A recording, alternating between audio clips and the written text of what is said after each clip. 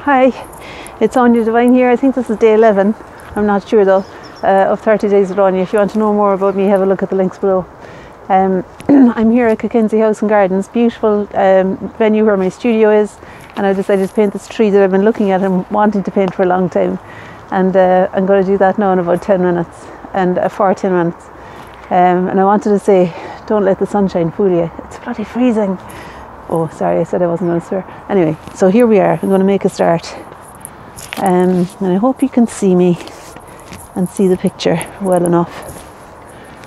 Okay, yeah. So I've got some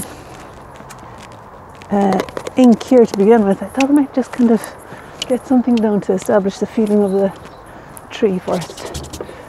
And I can tell you more about the materials I've used in the links below, rather than kind of disturb the momentum of it now.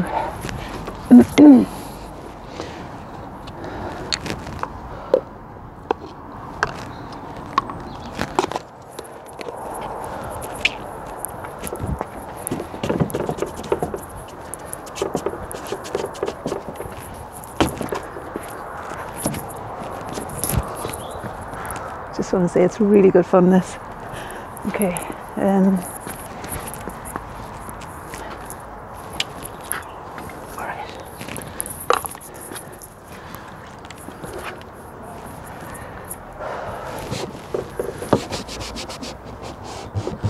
This is a rag dipped into water, just to allow me to wipe away some of the excess. I think it's a great idea to allow lines and shapes to overshoot when you first apply the stuff to the page, because then you have the capacity to make sense of it. I don't even like that phrase, make sense of it. It's already a sensible thing to be doing, I think. But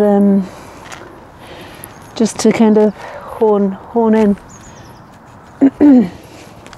as you go. You know, you have the possibility to do that if you've already overshot. So the thing is, you can make a wild goose tame, but you can't make a tame goose wild. I never came up with that quote, but I love it. Right, just going to focus here now. This is the wild goose, and as the time goes on, I'll be taming it down.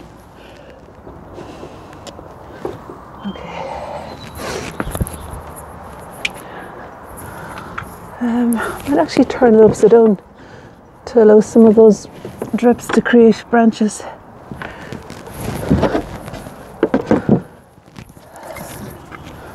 And I think if I just fling some water at it, it might do that on its own even. Okay. I like the diagonal of the tree as it runs through the page. Now, on this side there'll be some grass down here, and I might actually collage that on. So I've got some medium here, an acrylic medium and roller. I couldn't find the PVA glue today, so I'm just using an acrylic medium to stick on the paper. And I think I'll stick some on here and here. I'm hoping the acrylic medium works as glue. We'll see. We'll soon find out. Jesus. Do you know what? No, the easel isn't really working very well for me. I need a hammer or something to kick that in. Okay. So I've put on some glue here to describe the grass. And I've got some painted paper as well. This is magazine, just like gardening magazine or something. But I've also got some green painted paper in my other hand, under my arm here, that I used for a children's art class. And I think it's just the colour to describe that sunshiny yellowy grass. I hope you can see what I'm doing.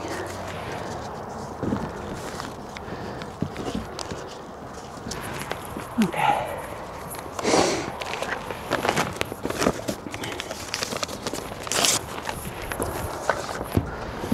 could do with more of that like thicker glue, because I don't like it flapping about the place too much. Not in this instance anyway.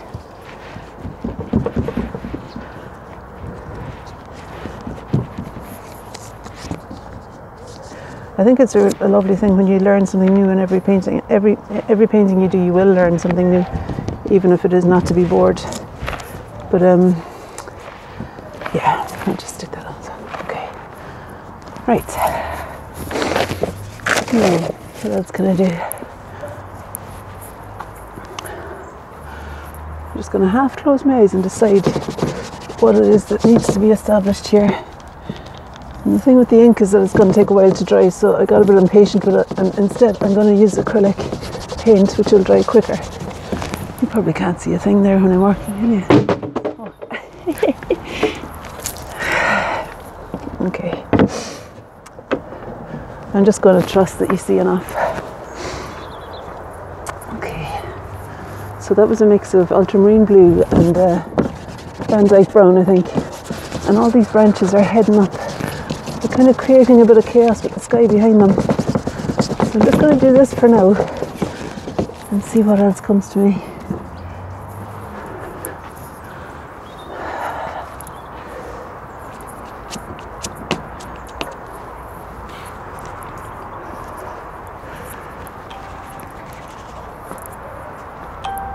You're still there.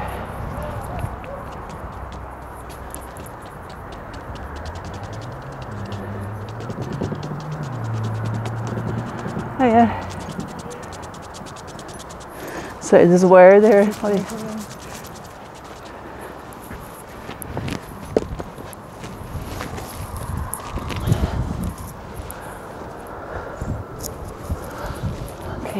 a bit of water will lift off the acrylic in between in order that I can make it read the sky a little bit.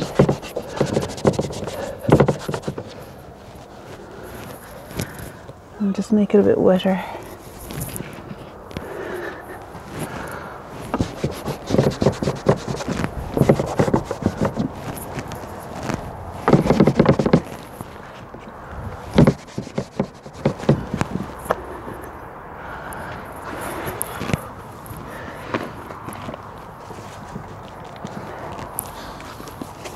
So this is that brown and blue. It's still there.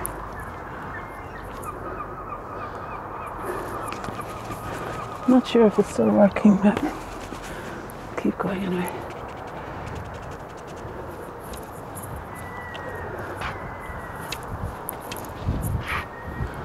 Okay, I'm not going to do an awful lot more actually. I quite like using oil pastels sometimes to make sense of things. Don't really need that one.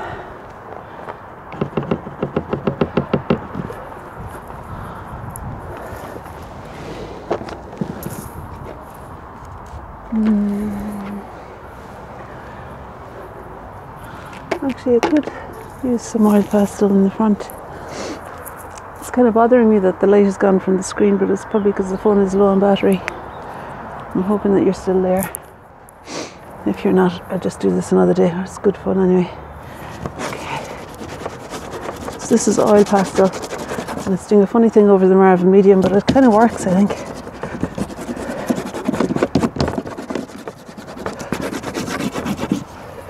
Maybe I could use some acrylic paint here as well with the extra big brush.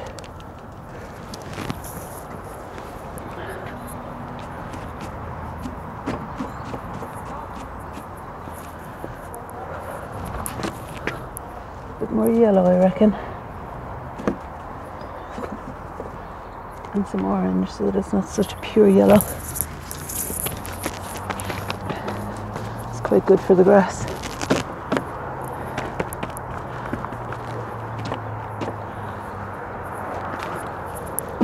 Okay, and then there's a kind of a grey, the building is a bit grey in the background, so I'm just going to turn this oil pastel on its side and describe the grey of the building, and maybe a bit of the flashes of sky that are coming through there, and that'll be me done then. I need to check out if this video's worked or not. Oh, for goodness sake, my fingers are so cold I can't take the paper off the pastel. Right, here we are.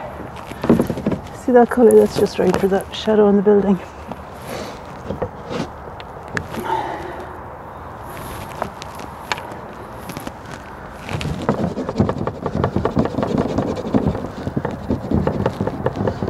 It allows me to cut in a bit as well into the tree a bit more and increase that diagonal